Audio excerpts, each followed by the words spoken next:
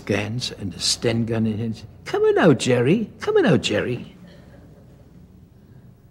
I said, sure, yeah, I am coming out.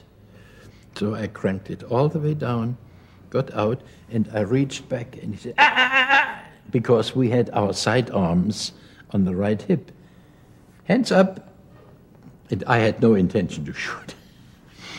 I got out, slid down the wing, stood there, and the other guys in the planes, they ran. Would you please assemble, very politely, would you please assemble in the flight control room?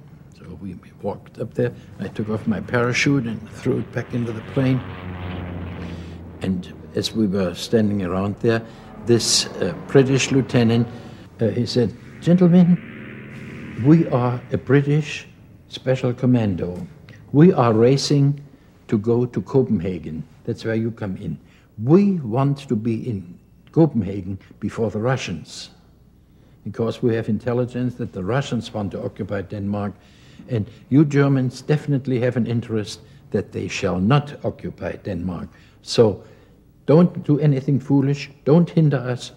We will fight you with all we have, if need be, but don't do it. In your best interest, leave us alone. We leave you alone. Any questions? Anybody had a question? Thank you. Don't do anything foolish. And they got out, and they had those 8-wheel, I think they are American-made, armored personnel carriers, and they zoomed off, and all night we heard the armor, not just trucks, but armor go by, and they raced and occupied Denmark. And we said, all right, we are now behind the front, what do we do? And I never forget, as one guy said, what do? We drink! And somebody got some beer, and we had a long, long session together, BSing and drinking beer.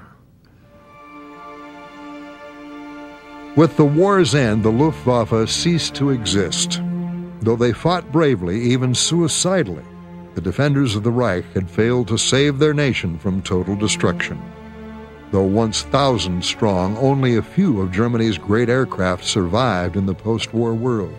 Thousands lay alongside runways, nothing but twisted wreckage gathering weeds as they slowly rusted away. By 1950, the Luftwaffe's fighter force existed only in old photos and in the memories of those men who, despite telling odds, rose to do battle time and again in a cause as hopeless as it was perverted.